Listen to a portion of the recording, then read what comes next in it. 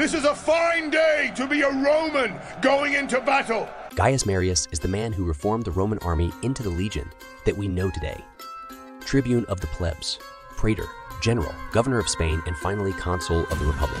An accomplished statesman, he reformed the army from militia levies to a professional army, and with this army won battles in Africa and in Italy.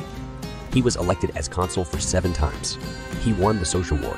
His downfall came at the hands of Lucius Cornelius Sulla when his rival marched on Rome, which surprised Marius. He escaped capture by leaving for Africa. Shortly after his 7th election, Marius died in Italy of a lung disease.